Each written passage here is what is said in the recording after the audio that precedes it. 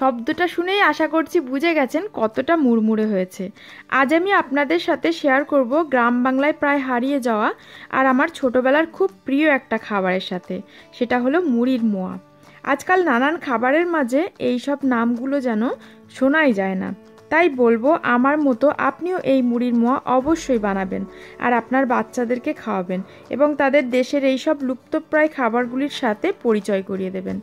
চলুন দেখে নিই কীভাবে খুব সহজে আর একদম অল্প উপকরণ দিয়েই বানানো যায় এই মোয়া।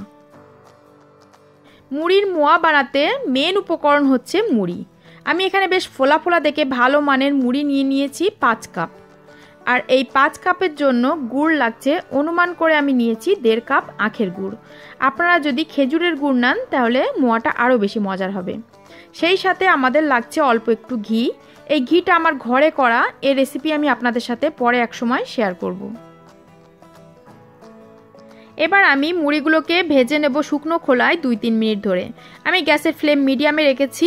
এভাবে ভেজে নিলে মুড়িগুলো আরও বেশি মুচমুচে হয়ে যাবে আর মোয়াগুলোকে আমরা বেশি দিন সংরক্ষণ করে খেতে পারবো।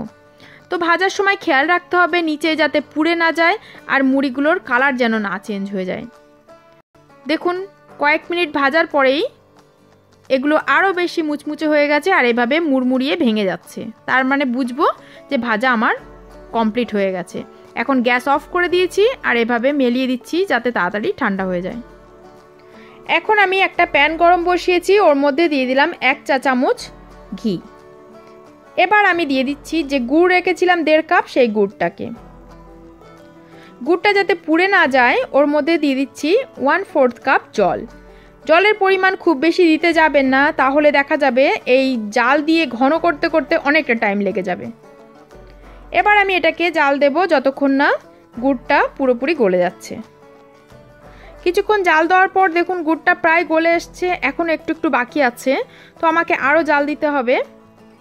এখন দেখুন 4-5 মিনিট পর গুড়টা একদম ফেনা ফেনা হয়ে এসছে, কালার চেঞ্জ হয়ে গেছে। এখন আমার হাতে নিয়ে দেখিয়ে দিচ্ছি, দেখুন যখন এরকম একতার হবে তখন বুঝবেন একদম পারফেক্ট রেডি হয়ে গেছে মোয়ার জন্য।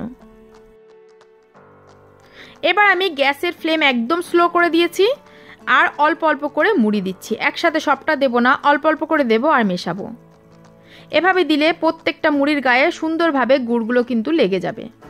আর একসাথে দিলে দেখা যাবে কম বেশি হতে পারে, কোথাও লাগবে কোথাও লাগবে না, তখন মোয়া ভালো হবে না। আমি অর্ধেকটা দিয়ে ভালো করে মিশিয়ে নিয়েছিলাম, এখন বাকি অর্ধেকটুকু দিয়ে দিচ্ছি। দেওয়ার পর খুব ভালো করে আবারও মিশিয়ে নিচ্ছি। কাজটা কিন্তু খুব তাড়াহুড়ো করে করতে হবে, কারণ গুড় এই সময় কিন্তু পুড়ে যাওয়ার চান্স থাকে, তো ঝটপট আমাকে করে নিতে হবে। দেখুন কেমন দলা পাকিয়ে আসছে আর এই হাতার গায়েও কিন্তু মুড়িগুলো জড়িয়ে আসছে। এখন আমি গ্যাস অফ করে দিয়েছি আর এভাবেই নেড়ে চেড়ে কিছুক্ষণ ঠান্ডা করে নেব, তারপরে আমি মোয়া পাকাবো। মোয়াগুলো বানানোর জন্য ঠান্ডা জলের মধ্যে আমি হাত ডুবিয়ে নিচ্ছি, যাতে মোয়াগুলো দেখতে সুন্দর হয়, ওপরটা মসৃণ হয় আর ইজিলি গোল গোল করা যায় আর আমার হাতেও গুড় না লেগে যায়। তো এখনও কিন্তু মুড়িটা বেশ গরম আছে আর এই গরম গরম অবস্থা থাকতেই মোয়াগুলোকে সব পাকিয়ে নিতে হবে। ঠান্ডা হয়ে গেলে কিন্তু এটা মোয়ার আকৃতি দেওয়া যাবে না। তো এভাবে চেপে চেপে দেখুন কত সুন্দর মোয়া হয়ে গেল।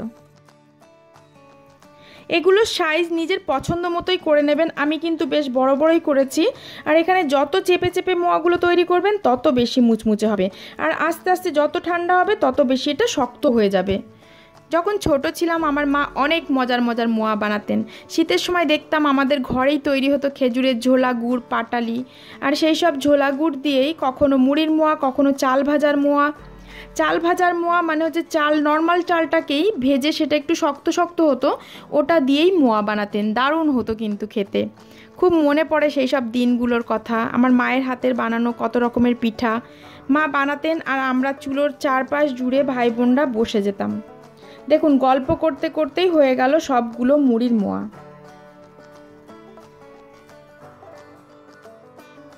আমার আজকের রেসিপিটি যদি আপনাদের ভালো লেগে থাকে অবশ্যই বানাবেন, আপনার ফ্যামিলি ফ্রেন্ডসদের সাথে শেয়ার করবেন। আর নিত্য নতুন রান্নার আপডেট পেতে আমার চ্যানেলটি প্লিজ সাবস্ক্রাইব করে নেবেন। সেই সাথে বেল আইকনটাও প্রেস করতে ভুলবেন না, যাতে নেক্সট ভিডিও আপলোড করার সাথে সাথে আপনাদের কাছে নোটিফিকেশন পৌঁছে যায়। আজ তবে এখানেই বিদায় নিচ্ছি। সবাই খুব ভালো থাকবেন, সুস্থ থাকবেন। ভিডিওটি দেখার জন্য অসংখ্য অসংখ্য ধন্যবাদ।